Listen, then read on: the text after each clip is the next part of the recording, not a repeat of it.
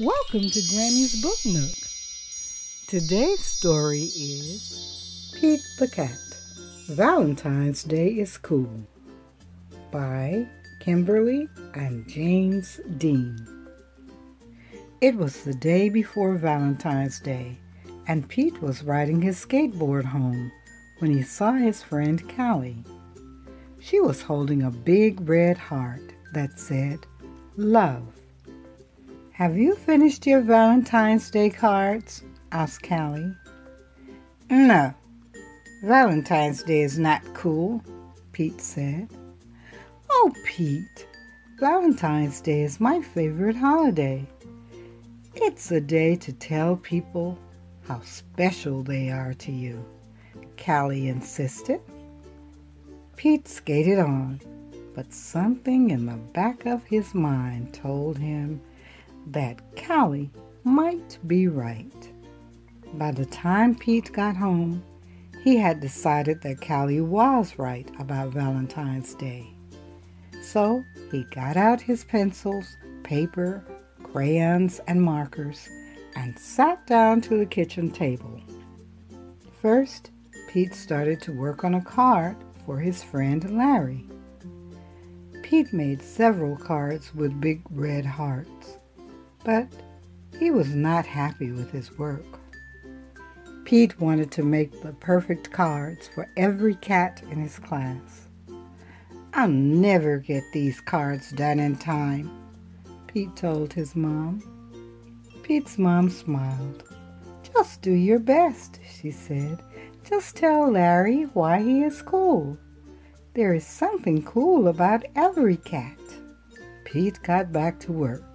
He thought hard about what was cool about Larry.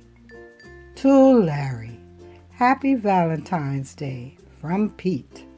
"Perfect," Pete said.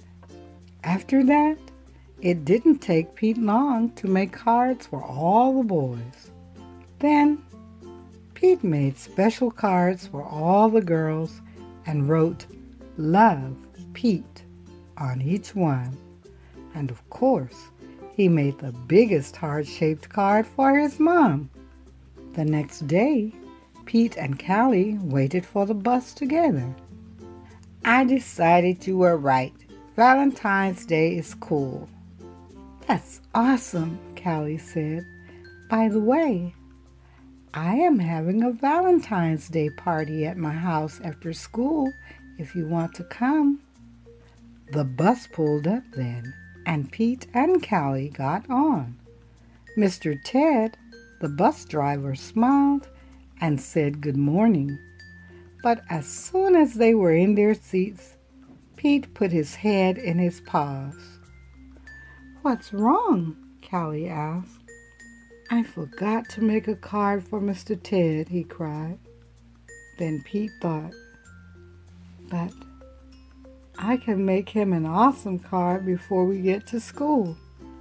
Pete pulled out a piece of paper and colored pencils from his backpack. He began to draw. "Happy Valentine's Day! Thanks for picking me up every day for school," Pete and Callie said as they handed Mr. Ted his Valentine. "Thank you," Mr. Ted told them. "You just made my day." "What about Mrs. Gold, the crossing guard? We need to make her a Valentine too," Pete practically shouted. "Let's do it," Callie said. "Let's make Valentines for everyone." Pete and Callie got super busy making cards for everyone. After school, Pete went to Callie's party. He rang the bell and then he froze.